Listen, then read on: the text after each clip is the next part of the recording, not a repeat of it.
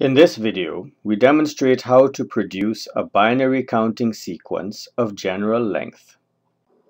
In previous videos, we designed a 2-bit up counter. The 2-bit counter is a modulo 4 counter. A modulo 4 counter has 4 distinct counts. As unsigned integers, these are interpreted as numbers from 0 to 3. This design can be extended to multiple bits.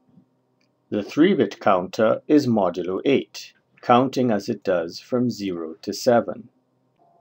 In general, an n-bit counter, designed using n flip-flops, is modulo 2 raised to the power of n. That is, it counts from 0 to 2n minus 1. We will now design a counter that has a modulo value that is not a power of 2. In our example, we will construct a modulo 6 0 to 5 counter. We will construct our modulo 6 counter from a 3-bit modulo 8 counter, which is the next highest power of 2. This counter will count up the 3-bit counting sequence as before. We will obtain a modulo 6 counter by forcing an auto preset from the appropriate state. As for the manual preset, this auto preset will be obtained using the asynchronous reset of each flip-flop. Our 0 to 5 counter must first clock its way from 0 through the various states to 5. On reaching the 5 state, it must then clock into the 6 state and then immediately auto preset into the 0 state. This shortened counter sequence is called a truncated sequence.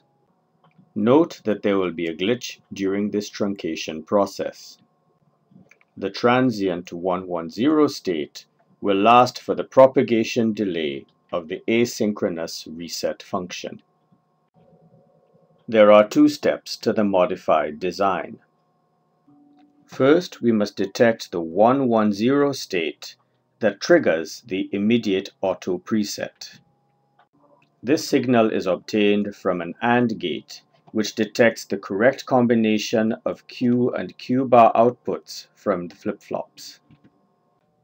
In our example, the auto preset is triggered by the 110 state.